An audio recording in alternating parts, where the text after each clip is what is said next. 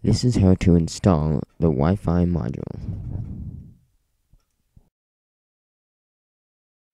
First, turn off your HVAC system's power, and then remove one of the batteries from your thermostat to disconnect its power.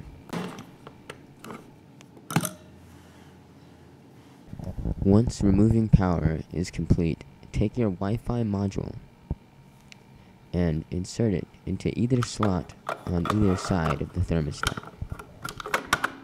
Make sure it is snugly in place.